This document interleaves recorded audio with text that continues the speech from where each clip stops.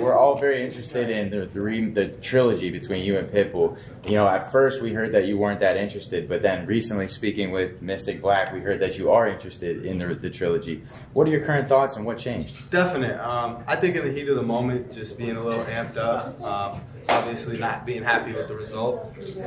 Yeah, there was no interest in it for me at that moment. Even leading after the first fight, there was no real interest, but obviously him being a champ, give him the respect he deserves and honor him with the rematch. So yeah, now it's my turn. You know, I was the champ. I feel I should be honored with my rematch, and that's what I'm looking forward to. You know. And what do you think would be different in the third fight compared to the second? Oh, I won't go to the judges. There was a lot to learn within that fight. Yeah, my dad says it was my biggest. We know I won the fight, but I lost in a different realm. So for me, it's making the correct adjustments to come back properly and fuel the beast, man. This just add fuel to the fire, you know what I mean? And that's the next step, you know. Just get back in there, get a date locked in, and retrieve my title. Absolutely. Good luck. Thank you. Kind of sticking with that fight, do you think you kind of let him off the hook by not implementing your game as much as you would have liked? Or? Well, not really, because the game plan was just stay long, point fight. That was the initial game plan leading into the first fight. Stay long, you know, pick them apart, play your angles on the outside, and allow him to come forward. But obviously he didn't want to. He was coming forward, but he didn't want to engage coming forward. So the next fight, I think it's going to look a lot like the first one. I've always felt you need to beat the champ. That I don't feel I was really beaten, but obviously I took an L. So yeah, man, just bounce back, stronger, better, and faster. You know, so 145s, I can't leave the division on a loss, that's for sure. So 1-1, let's see, may the best man win. So will your future with Bellator depend on that fight in particular, and or him coming up to 155 to meet you? He's not coming up to 55. We all know this. That was why he released the belt in the first place. You know, wanted his brother to be a champ. But that's cool. To be a champ, you gotta be a champ. So I'm looking forward to being the first champ he fights. Will that be in Bellator, or you are eyeing other organizations? We're here at PFL. PFL. I mean, that's home. Bellator's home, so definitely. That's still a goal. I want to be champ. So it's first step, retrieving the world title back, and then game plan to get that second one. You know, very cool. We saw on social media you post that a photo saying that you're not gonna let any judges to take a decision on your fight. How you handle that to not go into the octagon in a really crazy way, looking for a knockout, looking for a submission, and not get exposed while you take a really dominant win? That just comes from, I feel like, being an experienced athlete. Sometimes, you go in there, you go 100 miles an hour, but being able to manage yourself with the adrenaline rush and methodically maneuver through a fight, game plan doesn't always go as game plan.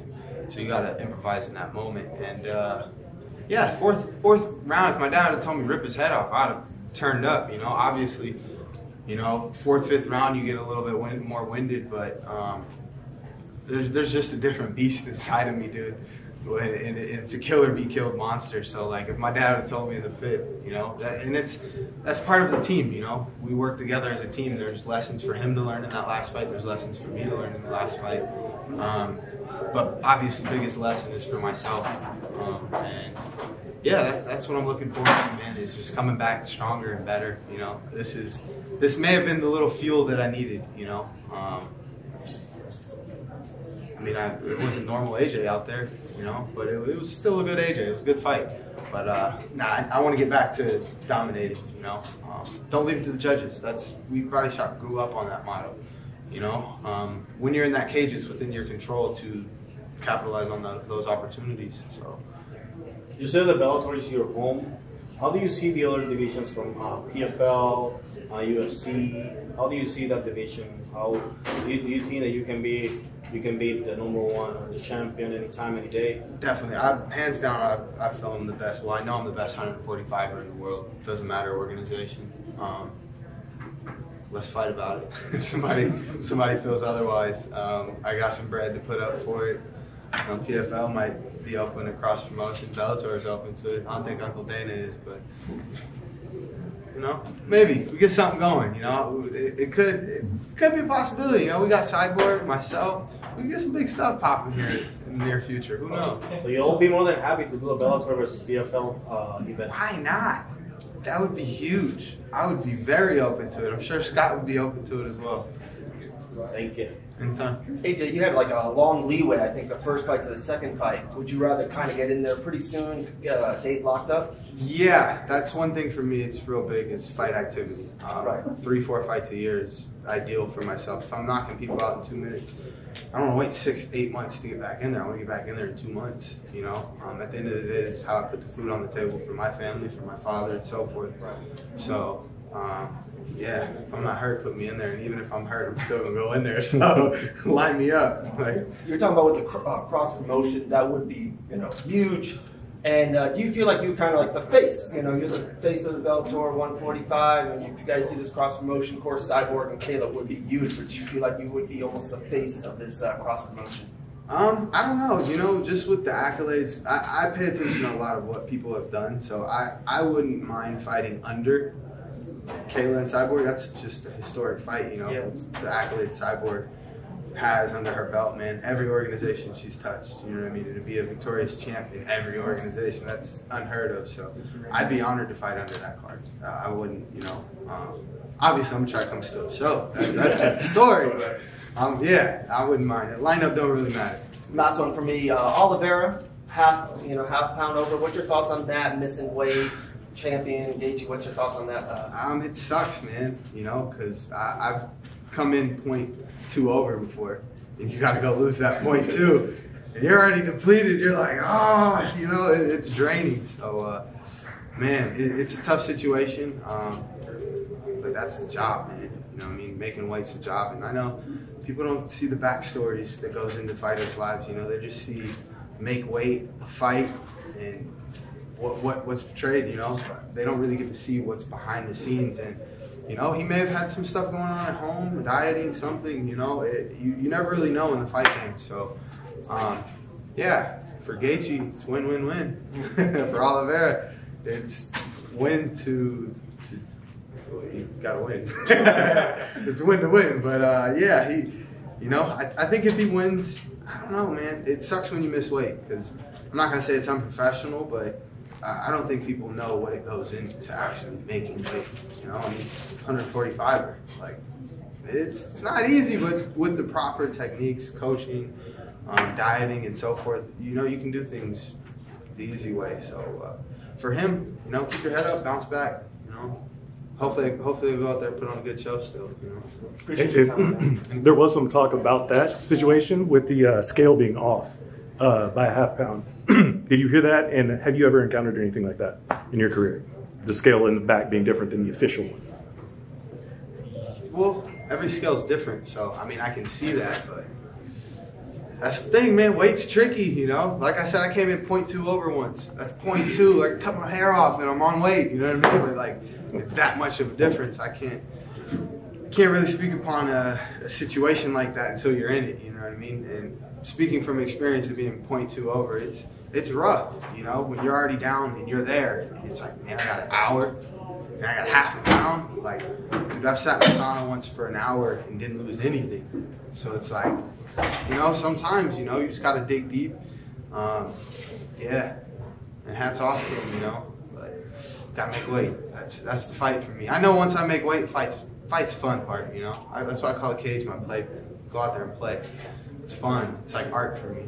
And you said after your last fight that, you couldn't go back down to 45s because you get angry. The family doesn't exactly like. Was there anything that happened that particular week? No, I just know I'm an asshole when I cut weight. Okay. You lose 30 pounds and see what type of mood you're in. I'm not gonna be happy to train 2-3 times a day, running every day, and then gotta deal with my dogs. I gotta deal with my brothers. It's just it's a lot. And then you gotta deal with my dad telling me when I have a shitty practice. I know I had a shitty practice. You don't have to tell me, But it's it's all for the big picture, and that's what I'm proud of. I got a team that really makes me take accountability of when I'm in the wrong, self-reflecting and so forth. So it's a big key on Body Shot, man.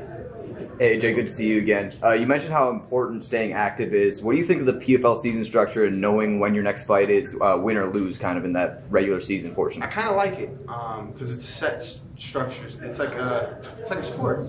It's a season. It's making it a sport. I like that. You know exactly when you're fighting. You know what to expect. You know, it's a job. You know what you have to do. You know your date. You know who you're battling, and you know what to prepare for. So I like that aspect of it. It's cool. Hopefully it's just not during snowboarding season. No, I'm just kidding. Snowboarding's the go-to. I had to cut my last snowboarding season short for this fight. So it's like little things like that. You know, I'm enjoying a little vacation time, and then, oh, call me with a fight. I mean, well, what's up? I'm going to fight. But obviously I want to enjoy snowboarding. Where's your favorite place to board? Big Bear, dude. Cali native all the way. Bear Mountain. It's a small mountain, but features are awesome. It's a great mountain range. I'm looking forward to getting up to Tahoe. I've been to, where did I go to? Utah. I was in Utah. Yeah. It's out there Brighton. Brighton was fun. I broke myself. Whew. Now, have you been to Breckenridge yet? No.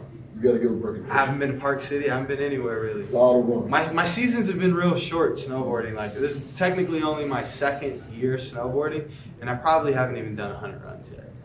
Like, I'm probably like close to maybe 100, maybe, but no.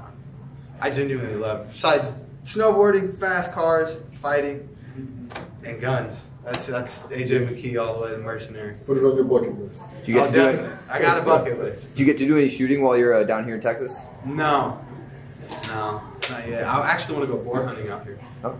That's out here pretty big, right? Yeah, they pay you to go bust at some boars. Oh yeah, let's go in there. Cha-ching. Thank you. All right, Kyle on Zoom. AJ, thanks for taking the time, man.